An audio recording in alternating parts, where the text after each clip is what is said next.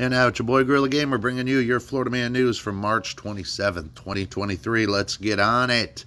Florida man's truck mangled after crashing under 18-wheeler in Colleton County.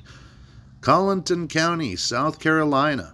Officials in Colleton County are investigating a serious high-speed crash that left the driver nearly unscathed Wednesday.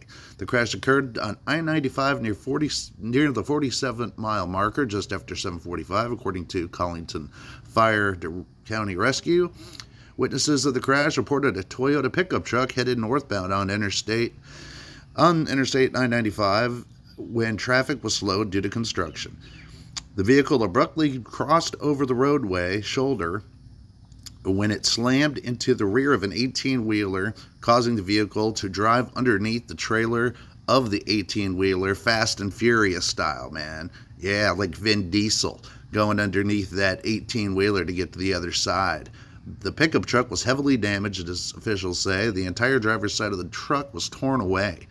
The driver was wearing a seatbelt and quickly exited the wrecked vehicle. He was treated for non-life-threatening injuries and denied being taken to the area hospital. The driver of the 18-wheeler suffered no injury, of course. He probably barely felt it. An investigation by the South Carolina Highway Patrol is in progress. So, Florida man trying to drive like Fast and the Furious in South Carolina just isn't going to work for you there, buddy. Nope, not on I-95. Too much traffic. Too many stops, dead stops on that damn interstate. Anyway, enjoy your Monday. Gorilla Gamer, out.